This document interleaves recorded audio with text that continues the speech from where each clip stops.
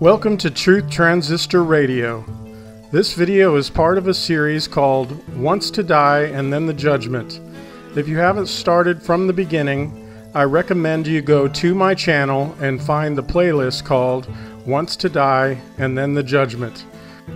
I get deep into what the Bible says about the sinful condition of man, the way to salvation, and the eternal destination after the judgment.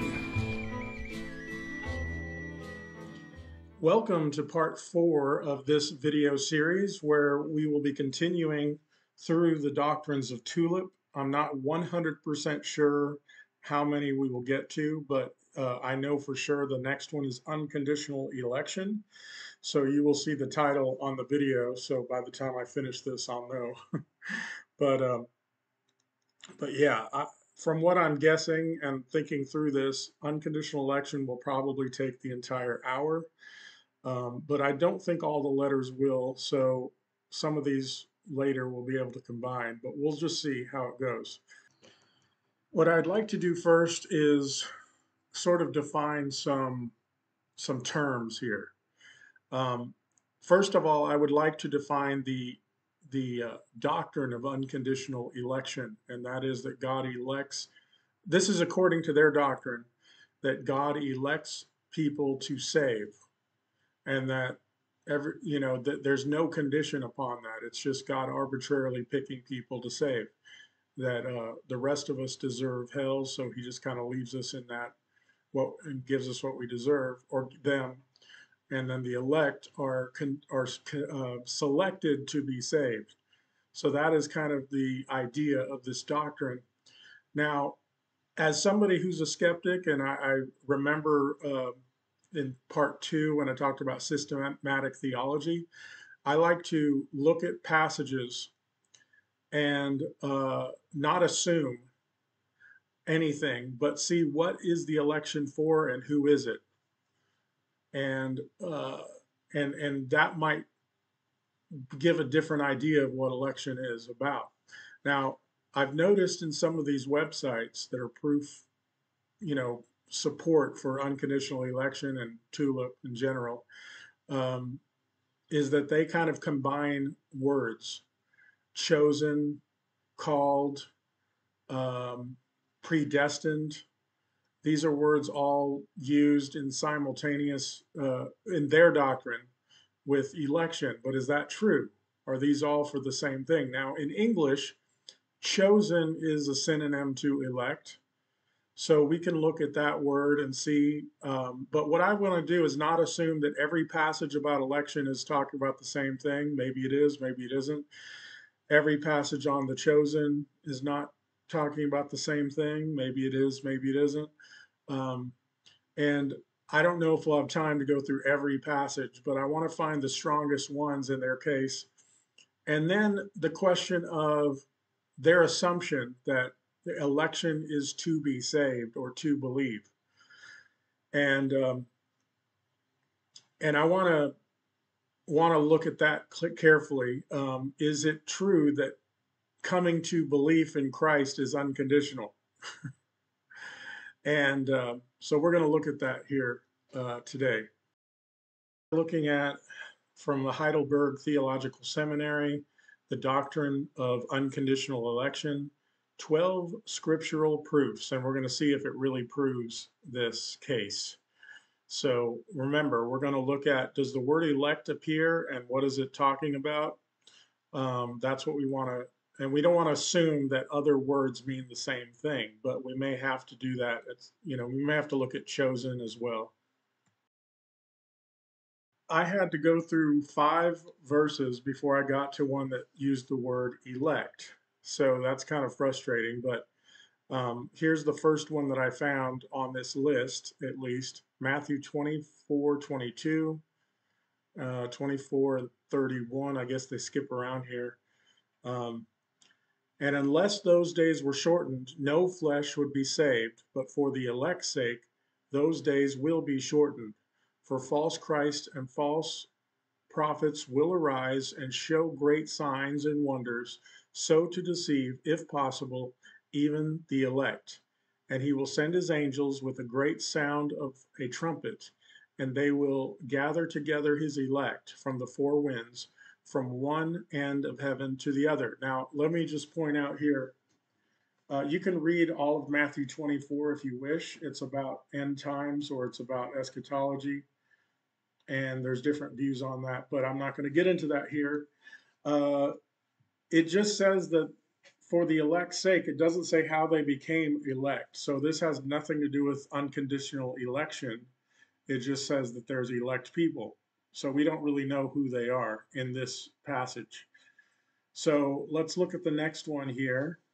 Does the word elect appear? Yes. Luke 18:7. And shall God not avenge his own elect who cry out day and night to him, though he bears long with them? All right, I need to get more context on this one, so let's look up this passage. I'm going to start from the beginning, Luke 18, verse 1 in the ESV. And he told them a parable of the effect that they ought always to pray and not lose heart. He said, in a certain city there was a judge who neither feared God nor respected man. And there was a widow in that city who kept coming to him and saying, give me justice against my adversary. For a while he refused. But afterward he said to himself, though I neither fear God nor respect man, yet because this widow keeps bothering me, I will give her justice so that she will not beat me down by her continual coming. And the Lord said, hear what the unrighteous judge says. And will not God give justice to his elect, who cry to him day and night? Will he delay long over them? I tell you, he will give justice to them speedily. Nevertheless, when the Son of Man comes, will he find faith on earth? Okay, I don't know.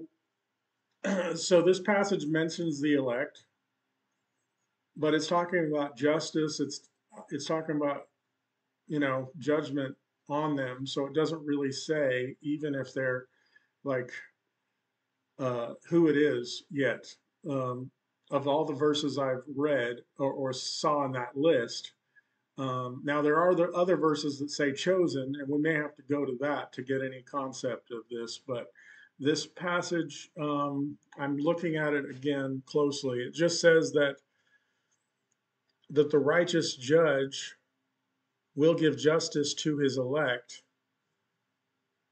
Um, I guess maybe it's the elect that is the victims that he's going to bring justice for. Um, he will give justice to them speedily, nevertheless, when the Son of Man comes. See, yeah, so I don't really have any idea of who the elect is or what their, how they become elect yet. Skip a few more before I found more verses on that list with the word elect in it. Romans 9:11. For the children not yet being born, nor having done any good or evil, that the purpose of God according to election might stand, not of works, but of him who calls. Now, that verse isolated seems to be indicating something like unconditional election, but we need to look at the context of that. And Romans 9 is a huge chapter for them. So, yeah, that might be one we have to do a whole study on Romans, uh, and I would recommend you look up Mike Winger's video on Romans 9 from a non-Calvinist perspective, um, because you have to dig into the context and all that. Romans 11:28 and 29, concerning the gospel, they are enemies for your sake, but concerning the election, they are beloved for the sake of the fathers, for the gifts and the calling of God are irrevocable. So I just, we need to look at context on these because isolated, especially 9/11, seems to be saying that before anything is, before they're yet being born. But what is it talking about? So let's look at Romans 9 here in a second. So we're starting at the beginning of the chapter, but we may have to go back further. So I'll just tell you that up front. So we're starting in verse 1 of chapter 9 to build some context up to verse 11. I'm speaking, now let me just say this is written by Paul, the Apostle Paul, to the Roman Christians. Okay? Uh, I'm speaking the truth in Christ. I am not lying. My conscience bears me witness in the Holy Spirit that I have great sorrow and unceasing anguish in my heart. For I could wish that I myself were accursed and cut off from Christ for the sake of my brothers, my kinsmen according to the flesh. Now, I believe, and I've heard a lot of teaching on this, that his kinsmen, his brothers, are the Jewish people, because Paul is a Jewish person, and that's what he's talking about here. But we'll dig into it to make sure that's true. Oh, verse 4, they are Israelites, and to them belongs the adoption, the glory, the covenants, the giving of the law, the worship, and the promises. To them belong the patriarchs, and from their race, according to the flesh, is the Christ, who is God over all, blessed forever. Amen. So it tells us he's talking about the Israelites. Verse 6. But it is not as though the word of God has failed, for not all who are destined from Israel belong to Israel. And not all are children of Abraham because they are his offspring, but through Isaac shall your offspring be named. This means that it is not the children of the flesh who are the children of God, but the children of the promise are counted as offspring. For this is what the promise said, about this time next year I will return, and Sarah shall have a son. And not only so, but also when Rebekah had convinced children by one man, our forefather Isaac, though they were not yet born and had done nothing, either good or bad, in order that God's purpose of election might continue, not because of works, but because of him who calls. She was told, the older will serve the younger. As it is written, Jacob I loved, but Esau I hated. Okay, so this is one of their proof texts, and we need to look at what it's talking about here. First of all, going back, um, it says, not all are Israel, not all from Israel belong to Israel. So it's not based upon their DNA that they are God's children. There's something else going on here. For this is what the promise said, about this time next year I will return, and Sarah shall have a son. And not only so, but also when Rebekah had conceived. Now, let's look at Jacob and Esau here for a second. When that passage, Jacob I have loved, but Esau I have hated, is used to say that God loves the elect and hates the non-elect. But is that true? We need to look at context here and see. First of all, Paul is quoting a chapter in the Old Testament. So we're looking at the book of Malachi, chapter 1. This is where that phrase was quoted from. The oracle of the word of the Lord to Israel by Malachi.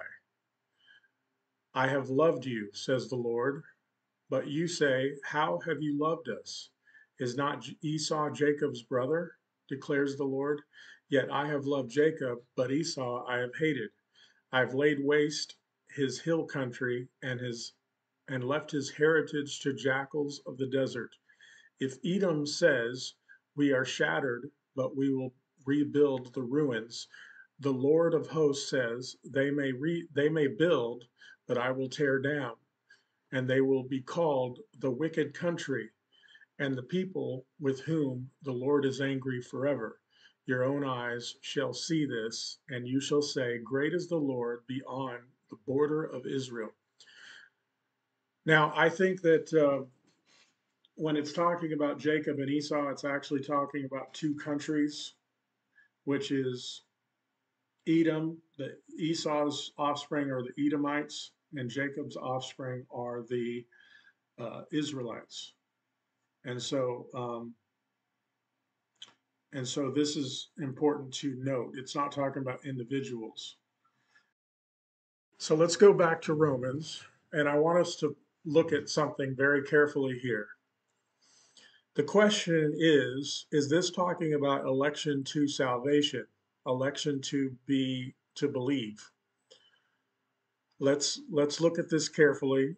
And not only, let's start in verse 10. And not only so, but also when Rebekah had conceived children by one man, our father Isaac, though they were not yet born and had done nothing either good or bad. So whatever this is, it is unconditional in order that God's purpose of election might continue.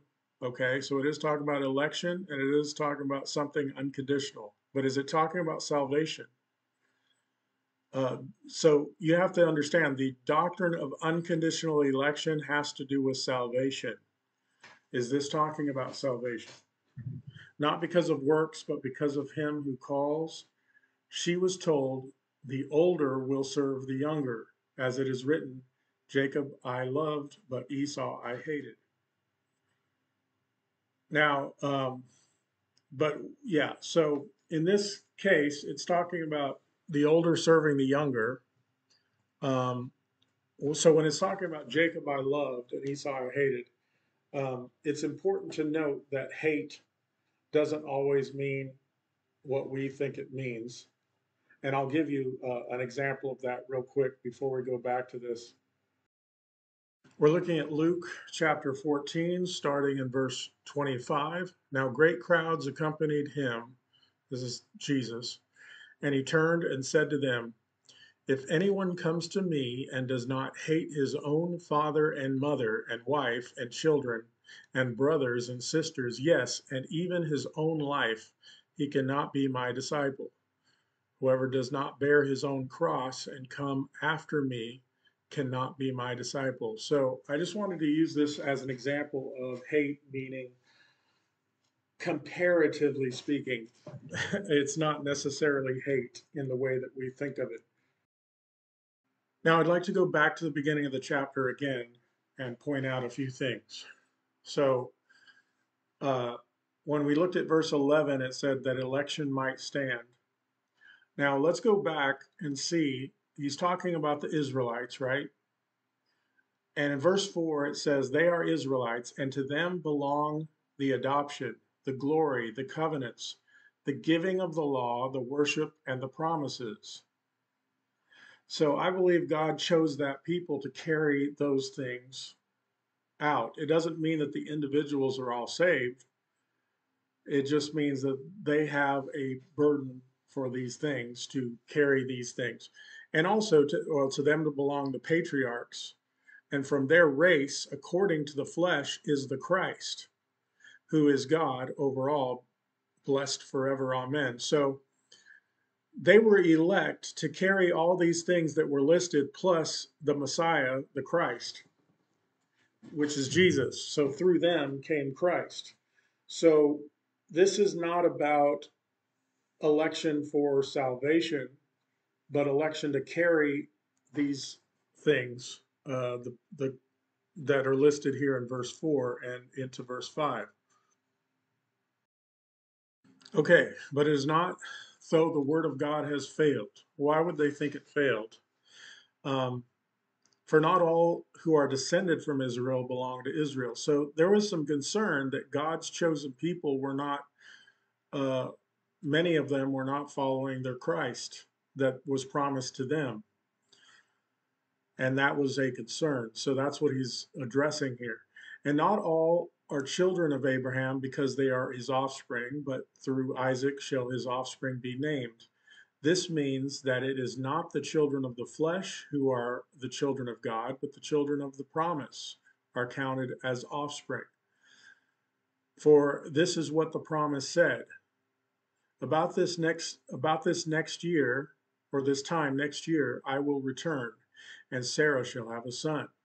And not only so, but also when Rebekah had conceived children by one man, our forefather Isaac, though they were not born and had yet done nothing either good or bad. Now, remember, like I said, in order that God's purpose of election might continue. So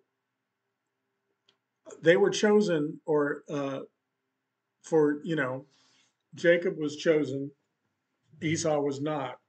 But this is not about salvation, as we stated in the earlier verses, that God's purpose of election might continue, not because of works, but because of him who calls. And now the question is, what were they called to? She was told the older will serve the younger. Now, it could be that that was the calling, but I think the calling is what we read in verse 4 and 5 just a minute ago. As it is written, Jacob I loved, but Esau I hated. So I don't believe this is talking about election to salvation. I believe this has to do with Israel being called as a nation to carry out certain things. And Esau's descendants would serve uh, his brother, his brother's descendants, which were two nations. Um, so that's just a little bit of a thought here. I don't see any proof that this is talking about election to salvation. But I will say that I do see this, whatever this election is for is unconditional. But there's just an assumption that it has to do with salvation. All right, we're going to look at Romans 11, 28 and 29 here again. And I just noticed something. Let's read it. Concerning the gospel, they are enemies for your sake. But concerning the election, they are beloved for the sake of the fathers. For the gifts are the calling of God are irrevocable. Now, is this talking about the election we saw earlier is Israel? Is this saying that they are enemies of the gospel, but are beloved for the sake of the fathers? We do know that Israel, in general, did reject the gospel, but we need to look at some context here to see, because I'm just thinking about this. I'm actually walking through this blindly. I mean, I've heard a lot of people talking about it, and I'm convinced, but I want to make sure, and I want to be very honest of what I'm seeing in the text. So, is this election talking about those concerning the gospel that are enemies for your sake? Or is the election something different? So we need to look at a little context here in Romans 11 to see if that's what that's saying. Because if it is, that's pretty telling that obviously election is not has nothing to do with the gospel in, or at least in terms of that they received the gospel. All right, we're going to start at the beginning of this chapter, Romans 11, verse 1. I ask then, has God rejected his people? Now, real quickly, I'm going to go back to the end of chapter 10 and see who his people is that he's talking about here. We're looking at the last three verses of Romans 10. But I ask, did Israel not understand? First, Moses says, I will make you jealous of those who are not a nation. With a foolish nation, I will make you angry. Then Isaiah is so bold as to say, I have been found by those who did not seek me. I have shown myself to those who did not ask for me. Israel, he says, all day long I have held out my hands to a disobedient and contrary people. So Israel is who is being talked about here. So going back to Romans 11, I ask then, has God rejected his people? Now, his people, we saw in a previous passage that the election is Israel. The elect are Israel. But now it's saying, has he rejected his people? By no means, for I myself am an Israelite, a descendant of Abraham, a member of the tribe of Benjamin. God has not rejected his people whom he foreknew. Do you not know what the scripture says of Elijah, how he appeals to God against Israel? Lord, they have killed your prophets, they have diminished your altars, and I alone am left, and they seek my life. But what is God's reply to him? Now, this is a prophet who was persecuted by his own people. that he was prophesying for. But what is God's reply to him? I have kept for myself 7,000 men whom have not but bowed the knee to Baal. So too, at the present time, there is a remnant chosen by grace. But if it is by grace, it is no longer on the basis of works. Otherwise, grace would no longer be grace. So now it seems to be talking about something a little different in the sense of,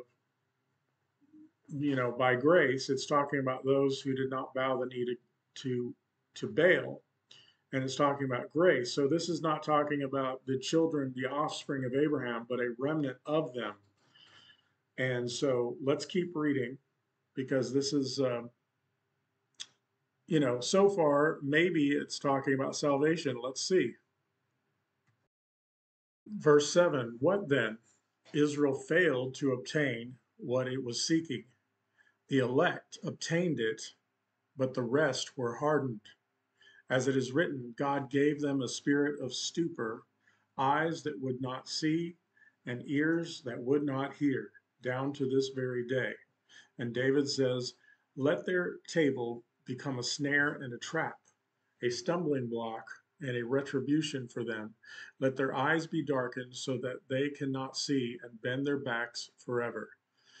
Now, he's talking about a lot of the Israelites were hardened.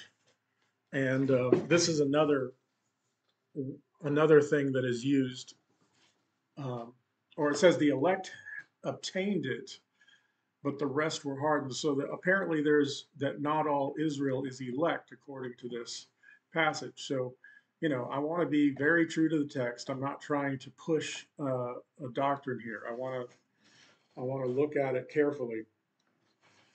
So the elector obtained it, but the rest were hardened.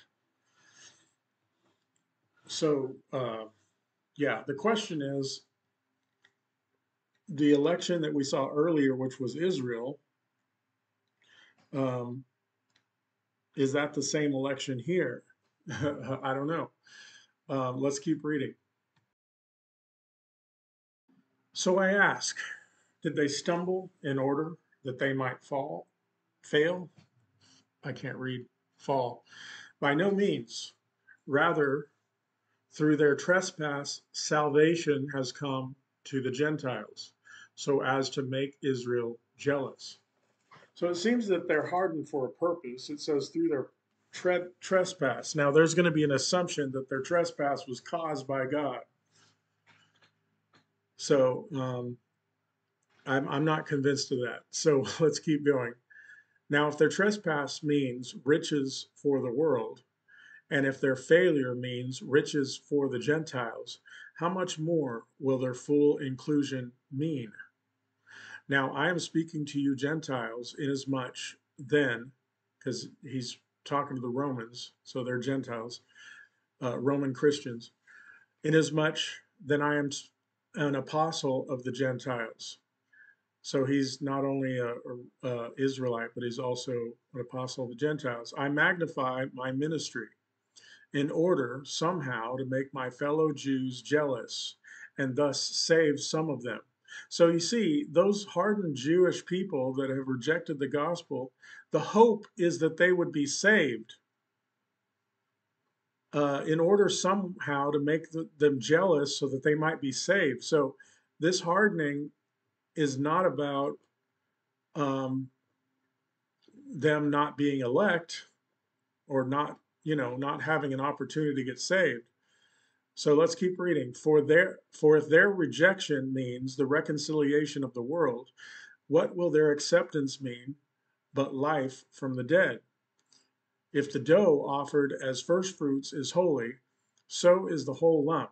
And if the root is holy, so are the branches. So there's just a few thoughts that I noticed there. This is kind of difficult stuff, but I noticed that the hope in rejecting the Jewish people is that they would come back to Christ, that they would believe. I would like to correct what I just said because I'm trying to stay as tight with Scripture as I can. as it states exactly. So when I said that they believed, the verse I was looking at or looking for is verse 14. In order somehow to make my fellow Jews jealous and thus save some of them. So now we're talking about salvation. So that's true. So you have the elect, and then you have the rest that have not been elect, yet the hope is that even they would get saved. But if some of the branches were broken off, and you, although a wild olive shoot, were grafted in among the others, and now share in the nourishing root of the olive tree, do not be arrogant toward the branches. If you are, remember it is not you who support the root, but the root that supports you. Then you will say, branches were broken off so that I might be grafted in. I'm going to pause real quick. So he's talking about branches from Israel, the Jewish people being cut off that were not that didn't believe, they were non-elect or whatever, however you want to say that, and the Gentiles are now being grafted in. Um, Now it says, but then it says, don't be arrogant, and it says that the root is what supports us Gentiles, as opposed to the Gentiles supporting them, being the root. So that is, let's see, then you will say, branches were broken off so that I may be grafted in. That is true. They were broken off because of their unbelief, but you stand fast through faith. That's a key phrase there. You stand fast through faith. And so do not become proud, but fear. For if God did not spare the natural branches, neither will he spare you. Note then the kindness and the severity of God. Severity toward those who have fallen, but God's kindness to you, provided you continue in his kindness, otherwise you will be cut off. And even they, if they did not continue in their unbelief, will be grafted in. But God has the power to graft them in again. Interesting. For if you were cut from what is by nature a wild olive tree and grafted contrary to nature into a cultivated olive tree, how much more will these, the natural branches, be grafted back into their own olive tree? So this is kind of all interesting stuff. Basically, the people that were cut off, um, and it's interesting because it said, I believe it said, not all Israel, uh, many of the Israelites were not elect, and they were cut off. And now it says they could be grafted back in, and that we can be cut off. Um, okay, into a cultivated olive. Now, when it says we're cut off, the Gentiles, remember there were believing Israelites, believing people, children of Israel. Um, so it's not necessarily individualistic, but that the light bearer of the truth, which was Israel, was cut off in general. And now the light bearer is the church, which is mostly Gentile, you know, people. So maybe that's what it's talking about, if it's more corporate rather than individualistic. I would have to assume so. But then it says some branches were cut off. So the root, um, yeah, I don't know. This is interesting. But it's we're getting to the context here of what we're talking about. Lest you be wise in your own sight, I do not want you to be unaware of this mystery, brothers. A partial hardening has come upon Israel. Notice it says partial, until the fullness of the Gentiles has come in. And in this way, all Israel will be saved, as it is written, the deliverer will come from Zion. He will banish ungodliness from Jacob, and this will be my covenant with them when I take away their sins. Now, this seems to be talking about salvation, and there's different perspectives on the future of Israel. You know, are they all going to turn to Christ at some point in the future? I don't know. It seems to be indicating that. Now, we don't want to get sidetracked with that, but I'm trying to be as true to the context as I can as we get to this proof text. I think we're getting there where it's talking about the elect again. As regards the gospel, they are enemies for your sake. But as regards election, they are beloved for the sake of their forefathers.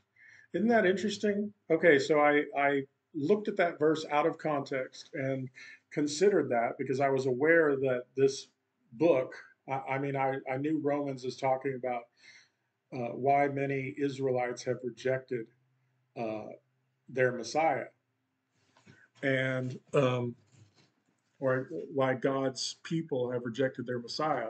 And I assumed that might be what it's talking about. And sure enough, it's saying they are enemies of the gospel. Like this, God's chosen people are the enemies, and yet they are regarded uh, election. They are beloved for the sake of their fathers. As regards election, they are beloved for the sake of their forefathers.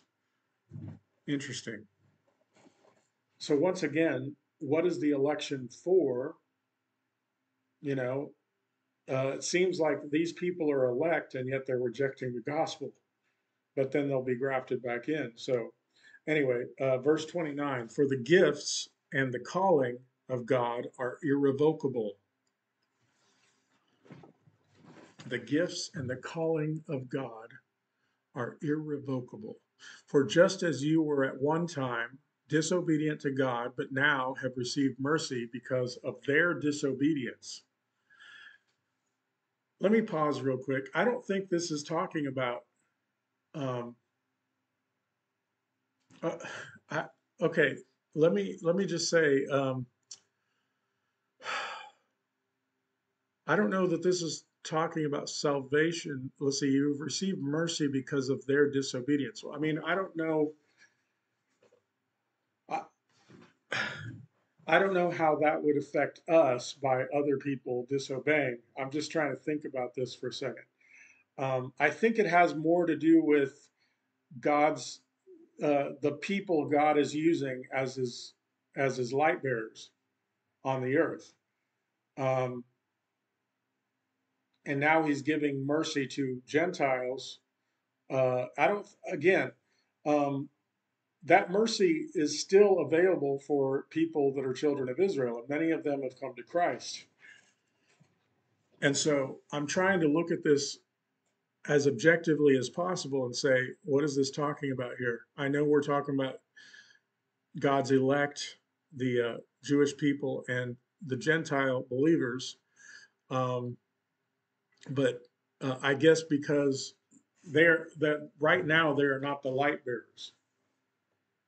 So again, when we looked at verse 4 and 5, I believe it was, and it talked about, or maybe that was a different chapter, but when it was talking about election, and it said the purpose was to carry the law uh, and a list of other things I don't remember. Um, is that possible that those things are now being carried out by the church, basically? So it's a different with the church, which is all nations, um, and Israel as a nation. Judaism has rejected the Messiah, right? So I'm looking at this kind of corporately now to make kind of some sense out of it, and because like if I were to fall away from the faith, it doesn't mean that somebody else would take my place, right? But if it's talking about the corporate Israel, just like earlier when we were talking about Jacob and Esau, it's talking about the nations and not necessarily the individuals, right? Um, Perhaps that is something to consider here as well. Um, For the gifts and the calling of God are irrevocable. I need to look up that word. Irrevocable, not able to be changed, reversed, or recovered, final. Interesting. Then it says he can reverse it. Anyway, quite deep stuff here.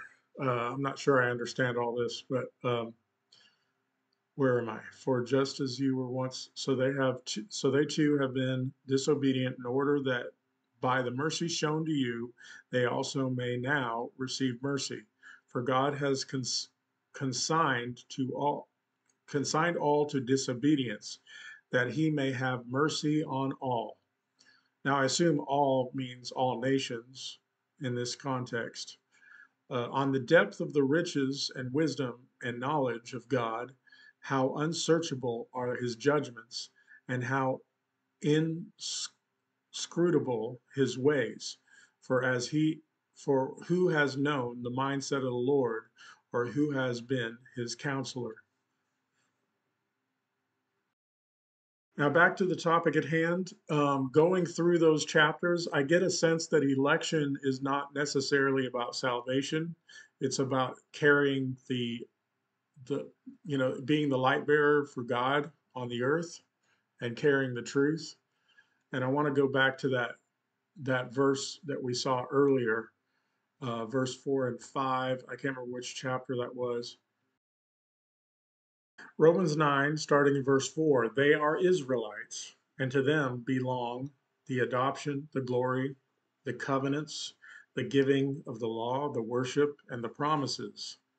To them belong the patriarchs, and from their race, according to the flesh, is the Christ, who is God over all, blessed forever. Amen. Is it possible we're talking about that being taken away from them and given to the church? Now, there are certain things in this list that wouldn't make sense, such as from their race, according to the flesh, is the Christ. Now, that is not true of the Gentiles, obviously, um, but we are the ones who have received the Christ. But we could say that the giving of the law, the worship, and the promises um, that we continue to spread to all people, perhaps. I don't know. Like, this is interesting. Like, is it talking about salvation? I don't know, because it's talking about hardened people that can be grafted back in. It's talking about people that can be cut off and all that. It's kind of weird language if you're talking about unconditional election. What were they cut off for if it's unconditional? You know?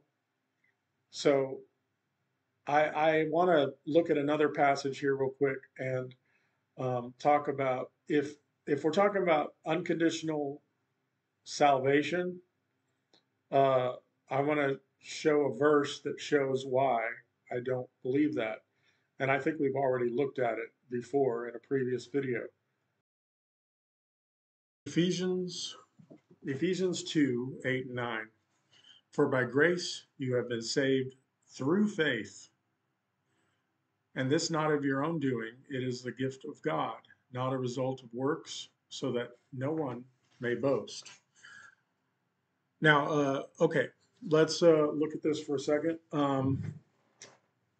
By grace through faith. So faith, I would say, is the condition by which we are saved, or by which we receive grace, I should say. And then it says, and that not of yourselves, or not of your own doing, it is the gift of God. Now, I heard somebody explain it this way, and I'm not convinced. I believe it was Beyond the Fundamentals, another YouTube channel. He believes that the gift of God is the grace and not, or no, the gift of God is being saved and not the faith, which is interesting. But the way that I read this here is it seems to indicate obviously the grace is from God, and obviously being saved is from God. So that speaks for itself. Nobody assumes that the grace is something on our own. That is something given to us, and that we're not saved by our own. The faith is the one thing that we seem to think is from ourself, and and then it says that is not of your own doing; it is a gift of God, not a result of works, so that no one may boast. Now, I want to make this very clear: faith is not a work. Faith is not a work. So you have to understand in the context here, we're talking about the Israelites believing that you must fulfill the law or obey the law to be saved. And it's saying, not as a result of work, so that no one may boast. For we are his workmanship, created in Christ Jesus for good works, which God prepared beforehand that we should walk in them. Uh, what did he prepare beforehand? Um, Well, it says, we are his workmanship, created in Christ. We should walk in them. So I have to do some context digging there. But yeah, I wanted to talk about this. If it's talking about faith being the gift, and that's what I assume, based upon that's the only thing that we would do from ourselves, how would I how would I consider that in my perspective? So I want to talk about the concept of a gift here for a second, because I think this is very important in this context. So I do believe the faith is what it's talking about. The gift is the faith. Somebody else said he believes it's beyond the fundamentals. I think said that he believes that the gift is salvation or being saved. But I think that goes without saying. The grace and the saving goes without saying that those are from God or gifts from God.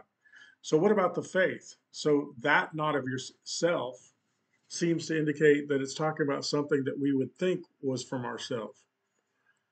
Um, and I was thinking about this because it sounds like so far, it sounds like I'm kind of leaning towards this that everything is given to us by God, which is true. I cannot breathe. I cannot lift this hand up. I cannot do anything without God. But I wanted to consider this for a second. Okay, let's talk about a gift. Let's talk about anything that God gives people. There are people that have the gift to walk and to be able to do a job. Now, everybody's gifted differently on that regard, but I think unless you are disabled in some way to where you can't do anything, but there's a lot of people that have the gift to do a job. They can do hard labor. They can do simple things. They're capable of doing fast food work or something simple. Just about anybody can do that. But there's some people who are able to do that. God gifted them with legs that they can walk and a mind that they can think. But they're lazy. They're lazy, so they don't use that gift. Or they're alcoholics or they're drug addicts or whatever. Now you could say, and this is how they would rationalize that they are unable, and this goes back to total depravity, right? That that because of the hardness of their heart. So we already talked about the total depravity part, but now let's talk about a gift. They have the ability to walk, they have the ability to talk, they have the ability to think, but they have other issues, right? And because of those other issues, they are not willing to use that gift. I could also talk about there are people that are regifters. I was just thinking of a Seinfeld episode. But, you know, just because somebody gives me a gift doesn't mean I have to accept it or receive it. Is it possible that the gift of faith is available for all people? And that's what I wanted to talk about here. So yeah, so in terms of the faith being a gift from God does not assume that that gift is only given to the elect or to the predestined or these other words. And we'll look at some of those words here in a bit because that is part of this discussion. But but yeah, so that was something I was thinking about there. But I believe that the condition of to receive the grace is through faith, which obviously we are unable to have faith unless God gives us that ability to do. But just because we don't use, there's people that don't use it doesn't mean that they don't have that available to them to use. Does that make sense? That's kind of how I think about that. Let me see if there's any more scriptures. Those Romans passages were pretty deep, and I had to dig into context to see what it's talking about because those are strong proof texts for unconditional election and other parts of TULIP. And you really have to dig deep into what it's talking about to get an idea. And we already saw the idea of elect people being cut off and unelect people being grafted in, and then that the people cut off can be regrafted in. So again, the way that that's all worded seems more corporate than individualistic to me. In terms of they're the light bearers, so the people in charge of bearing the truth to the world were cut off because the the majority of the leaders rejected them, and now the truth, the light bearers of truth are Gentiles mostly, and the church. So yeah, so that was some things that I found interesting in digging through that, and I thought about looking at calling and chosen and other things, and there's plenty of passages for that. And some of these listed there have to do with chosen, and why don't we look at some of those as well? Because the term on you is unconditional election. So I wanted to show what election was about. Now I want to talk about one more passage. I don't remember seeing it. I think it might have been in there, but I may not have picked it because it didn't have the word elect. But this is exactly what we're talking about, and it's probably the mother lode, the grandpapa of the proof text for unconditional election, or um, being arbitrarily picked for salvation, basically. And so that is Romans 8:28 through 30. And we're going to look at it here in a second, right now, actually. Romans 8, starting in verse 28. And we know that for those who love God, all things work together for good, for those who are called according to his purpose. I'm going to pause there because what we're asking the question is, there's some people that say this means that God causes all things to take place. Uh, let's think about that for a second. All things work together for good for those for sorry uh, that those who love God, all things work together for good for those who are called according to his purpose. Now let's think about that for a second. I'm 50-50 on that verse. You could look at that and say, God uses all things that take place for the good, or God causes all things to take place for the good. And for those who are called according to his purpose. So the verse does not say whether God causes everything to take place or he just uses things that take place for the good. So theologically, I'm 50-50 on that. Now, this is the mother lode, verse 29 and 30, that seems to indicate arbitrarily selecting people for salvation, also known as unconditional election. Let's read these verses through and then we'll kind of walk through it. For those whom he foreknew, he also predestined to be conformed to the image of his Son, in order that he might be the firstborn among many brothers. And those whom he predestined, he also called. And those whom he called, he also justified. And those whom he justified, he also glorified. Now, the question is, where does faith take place? Where does belief take place in this passage? Because if you notice, it's not mentioned here. So, depending on the systematic theology, I'm bringing up that word again, somebody would have to assume where faith takes place. And so we're going to walk through it and ask the question, where does faith take place? For those whom he foreknew. Now, I've heard three different definitions of foreknew. One is the most commonly taught, and the one that I thought for a long time is that God knows the future. Now, there's there is a theology known as open theism where they say God does not even know the future.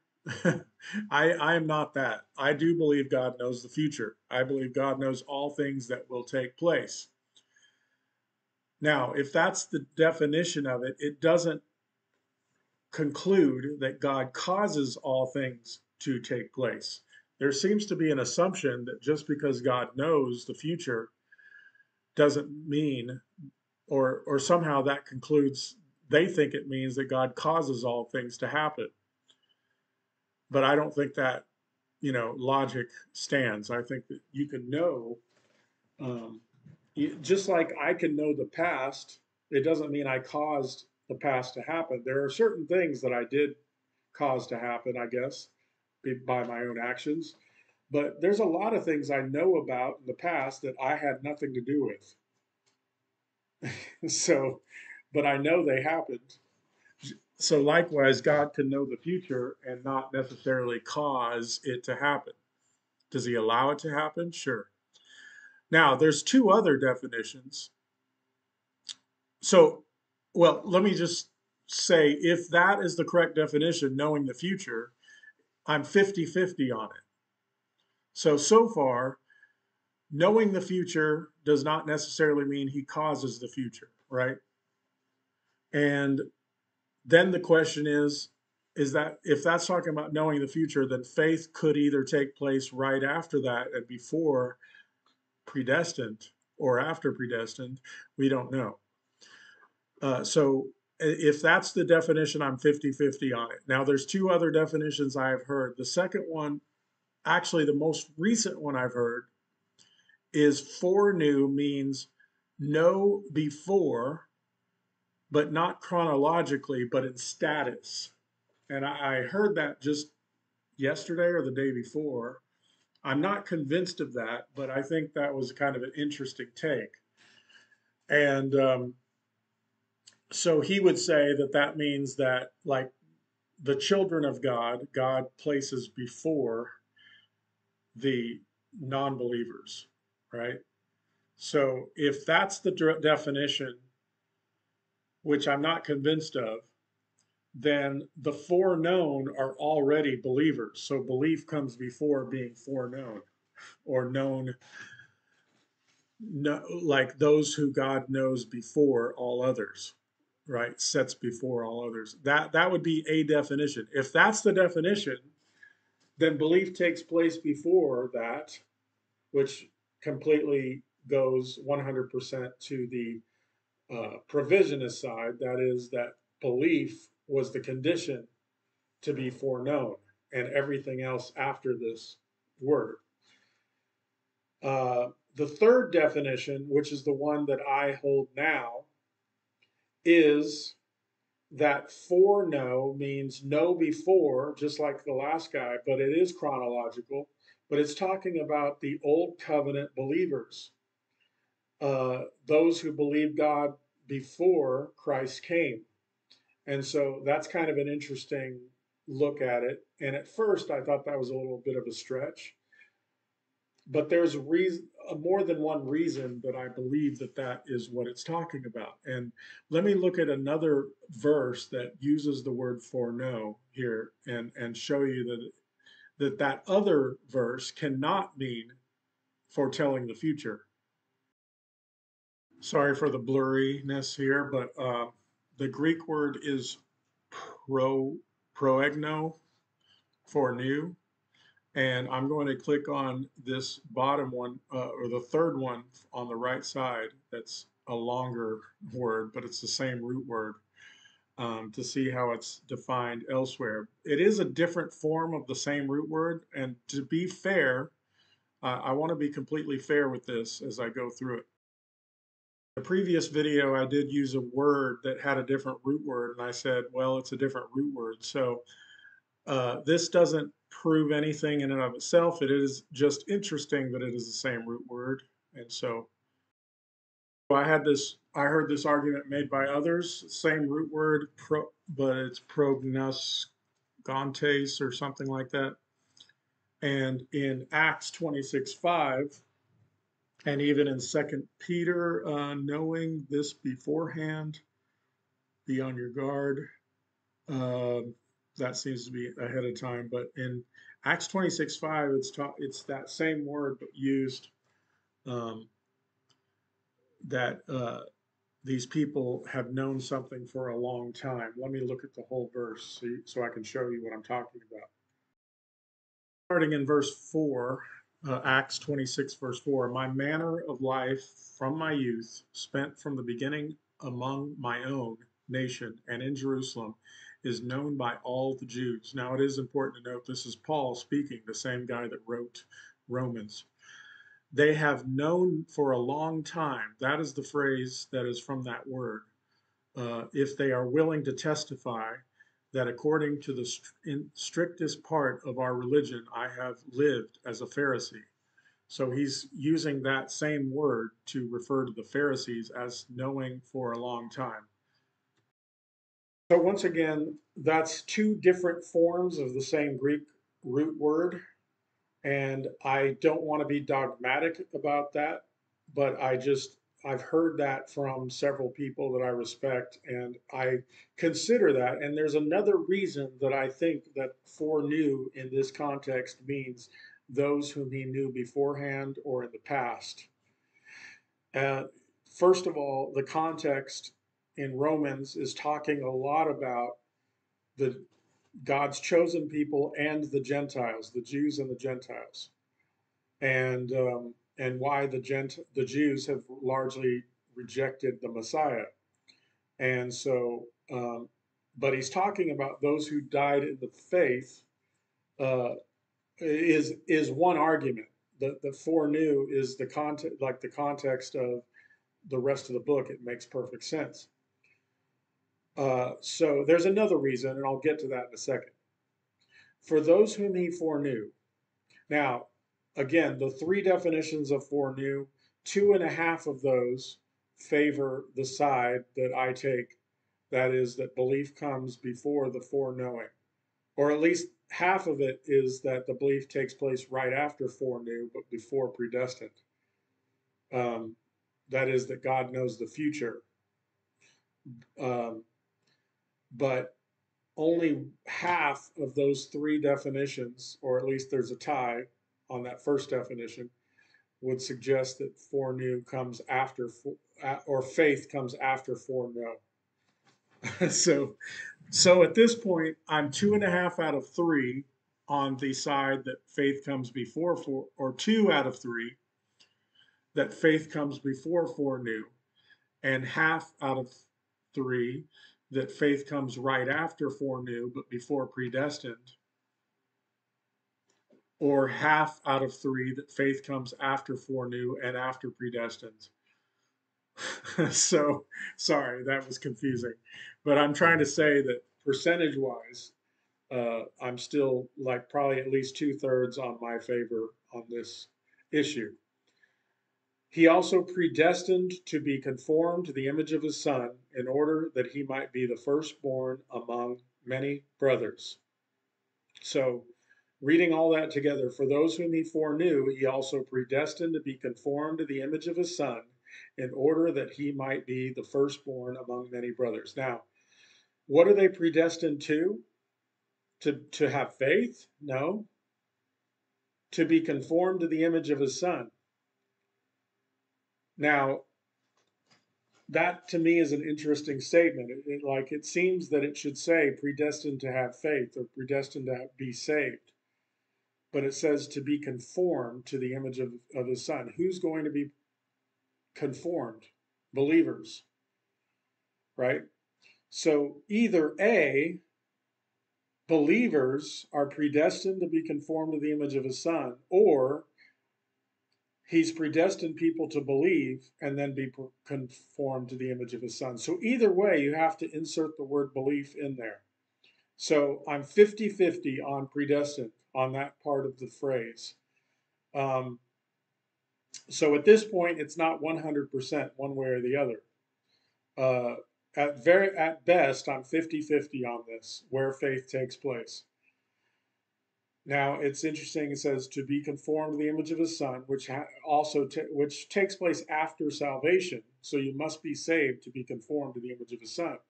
So belief happens somewhere in there. Now this is the phrase that convinced me of the other definition of foreknew. In order that he might be the firstborn among many brothers. Now think about that. That phrase made no sense to me for a long time. If foreknew means of the future, God knowing the future, that means that people being predestined to be saved or predestined for all time, people still being saved now. It doesn't seem to make sense unless you're talking about past, like the believers before Christ. And when Christ raised from the dead, they were the firstborn. Does that make sense? Or born again right at the resurrection of Christ. We're all the old covenant believers. So that phrase makes more sense in that context. But let's continue. Verse 10 and those whom he predestined, he also called. Now, it doesn't say what they're called to. Now, you remember there's other verses, I think we may have looked at some where people are being called to ministry or to be the bearers. You know, we even looked at that one, many are called, but few are chosen, right? So called doesn't necessarily mean to salvation or to the gospel, although it could in this context, but it's not clear. There's the assumption that the calling is to the gospel, to believe in the gospel. But it could be to be part of God's people and be a light bearer to the world as well. So once again, I'm 50-50 on whether faith takes place before or after called at this point. And those whom he called, he also justified. Now this is a case that they would make and say, see, justified happens at salvation when you believe. Now, I'm going to link this up with the last one. And those whom he justified, he also glorified. Now, I heard one person make this argument. I think it's also beyond the fundamentals that made this argument. And I just wanted to mention it here real quick.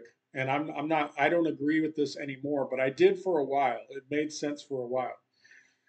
He said that glorified happens at the resurrection when we get new bodies, glorified bodies.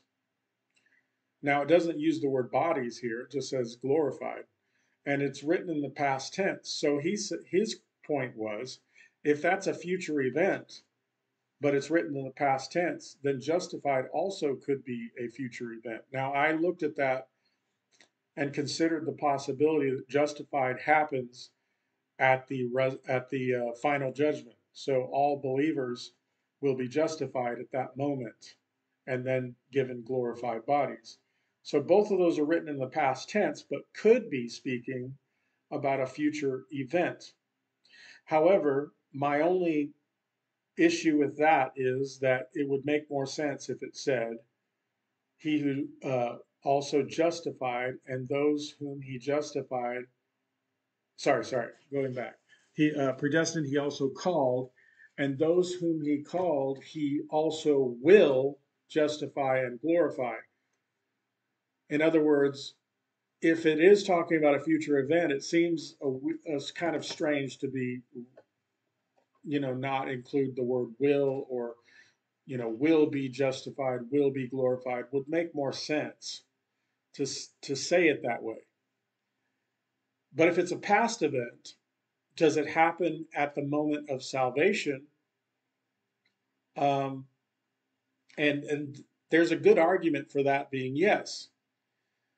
But then I rethought this because I thought, well, if I'm going to use the definition that I was using at the beginning, those whom he foreknew as the believers in the old covenant, the believers before Christ came, then is it possible to say that this stuff, that they were not born again until Christ raised from the dead?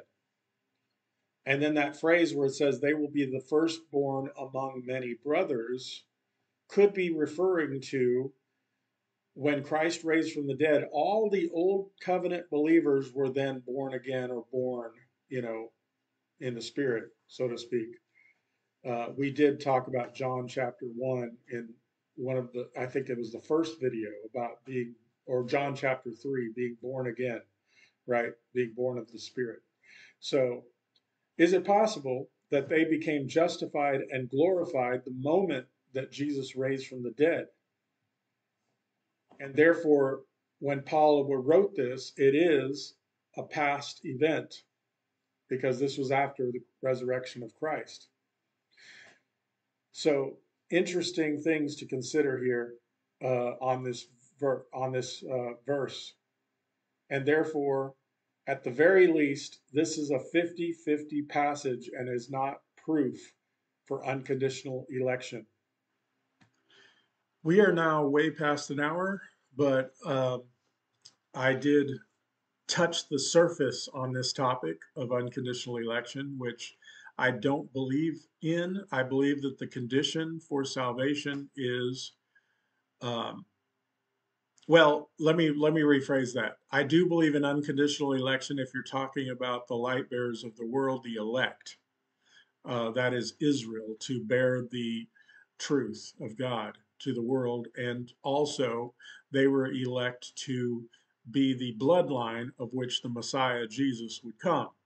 And so, in that regard, it does say before they did anything good or bad, and that before the foundation of the world.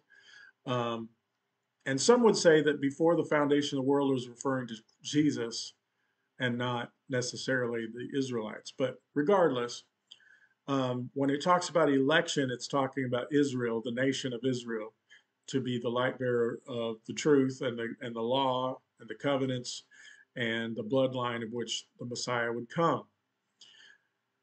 And therefore, unconditional election is true if you're talking about that, but not if you're talking about salvation. Unconditional salvation is a different thing. And I showed some passages, we dug deep into some of them, and I would encourage you to dig deeper. And again, Mike Winger does a good job on Romans, as well as Dr. Leighton Flowers. You can look at Beyond the Fundamentals. There's Provisionist Perspective is another YouTube channel. They probably do a much better job, and they do a lot of videos on these things. I touched the surface on it. But my main point was in the verses that we looked at, the chapters we looked at that were, none of them seem to indicate that election was for salvation, but for a purpose. Now, if you're talking about unconditional salvation, my response to that is you're saved by grace through faith. Now, does it say even that is not of yourself? Yes, but I made it says it is a gift from God, but I told you that not all gifts are necessarily used. So people can be given a gift and not use it. So just because it is a gift doesn't mean that all people don't have access to that gift. And now, can I prove that everyone has access to the gift? No, I can't. Just like it can't be proven that they don't. And can I prove that the lost are totally depraved until God opens their eyes, and that God only opens the eyes of the elect, or only opens the eyes of those who believe, or does he give enough revelation to all people? I think I showed some verses in the previous video on that, that I think God does show himself to all people, and he does desire all people to be saved. Um, so in that sense, in the same exact way, the fact that God desires all people to be saved, I believe God gives people every tool they need to say yes or no to God, that they can say yes, but they say no, many of them. So I have to believe, and there's no proof one way or the other. So theologically, I'm 50-50 on whether or not God gives the gift of faith to all people. Logically, I'm 100% that God gives the gift of faith to all people. So, like I said, on Romans 8:28 through 30, which is the granddaddy of all these proof texts for unconditional election and total depravity, etc., that theologically, I'm actually not 50-50. I'm probably more like 70-30, because that first word is huge, the definition of foreknew. And 2.5 out of 3 could be on the side against unconditional salvation. I want to rephrase that, because they assume when the doctrine of unconditional election is assuming that election is to salvation. So I'm going to say unconditional salvation here. And 2.5 out of 3 of those translations of foreknew, or interpretation of the word foreknew, uh, would be on the side that faith comes before predestination, but 1/2 out of 3. So that's like, what is that? More than 2/3 chance that faith comes before predestination, and 2/3 chance that it comes before foreknew. So theologically, Romans 8:28 through 30, I'm actually probably 2/3 or more on the side that faith comes before predestination, and before even foreknowledge, foreknow. So theologically, I'm more on the side of what do you call it? Provisionism is the definition of that God provides the gift, or offers grace to all people, and gives the gift of faith to all people, and he desires that all be saved. Um, so 2/3, but 100% logically, and the way that God is presented throughout Scripture, I'm on the side of provisionism. So in both cases, it favors provisionism. So even the heavy granddaddy proof text of them all, Romans 8:28 through 30, I'm 2/3 a provisionist theologically. So I just wanted to end with that chapter, and I know we're way over an hour. I try to keep these to about an hour, but that's what it took to get through this topic. So the next letter is L, limited atonement. And there's another name for that. A friend of mine texted me that I don't think we'll spend a lot of time on limited atonement, so we'll probably be talking about the I as well, and maybe even the P. We'll see. I don't know. So yes, so that'll be the next video. All right. Thank you all, and have a wonderful day.